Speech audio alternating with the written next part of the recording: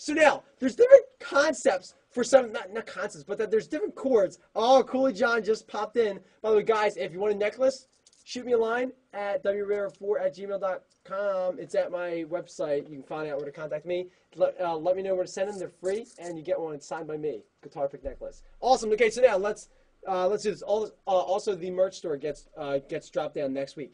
All right.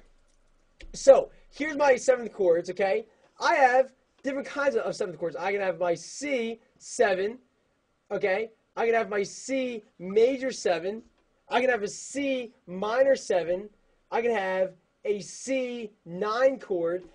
Not that this is a 7th chord, but this is a type of dominant chord, okay?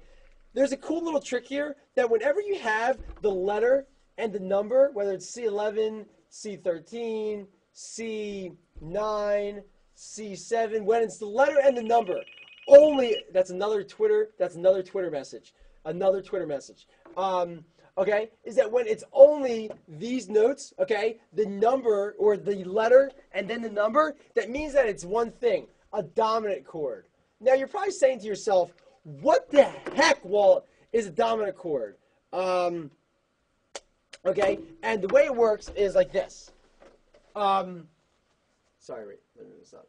Okay, so that the way that it works is like this. That when you hear a piece of music, like a blues song, I totally just walked around my chair. I just felt like walking around my chair.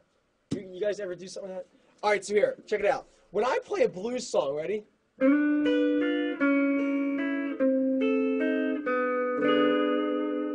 Okay, or if I do like, you know, something like this.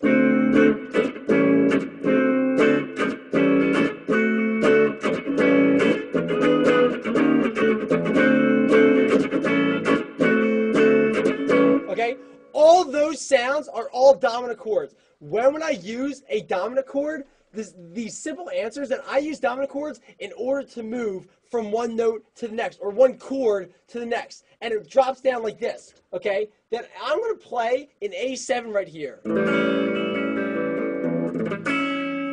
Okay, where's that A7 going to move to? Does anybody know where an A7 wants to move? I want everyone right now, pull out your guitars and your pianos from your pocket. See, look, here's mine. Okay, where's that A7 chord gonna lead?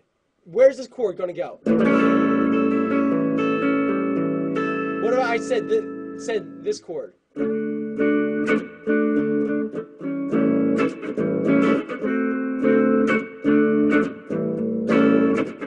Okay, and that's where it wants to go. The A7 wants to go to a D chord, right here.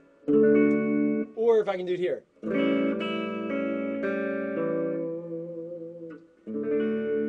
All right, so, or if I were to do G7, it wants to go to a C.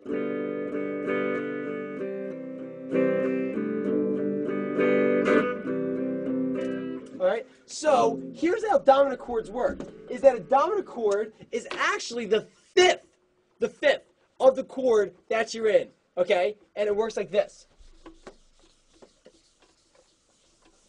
All right, let's take my C7 chord right here, okay?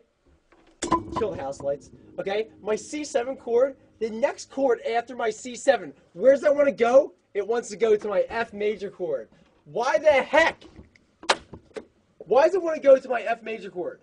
Okay, the reason why, now I got to pick it up, okay? The reason, yeah, sorry. The reason why it wants to go to my F major chord is because my C7 is the fifth of that key. Let's walk up.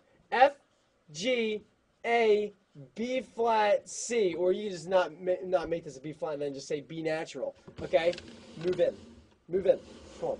All right, F, G, A, B, C. The way that it works is like this: 1, 2, 3, 4, 5.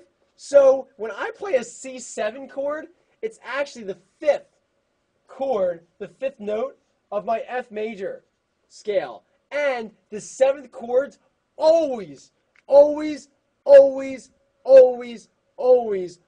to move back to the 1. So if I were to say that this is a D7, or not D7, that, you know, that's cheating. Let's say this is an E7. Okay? Where's that want to go? Where's that E7 want to go? and the answer is that it wants to go to an A major chord. So let's play this. By the way, I'm going to jump to the chat in a second. Neil and Mac definitely just dropped.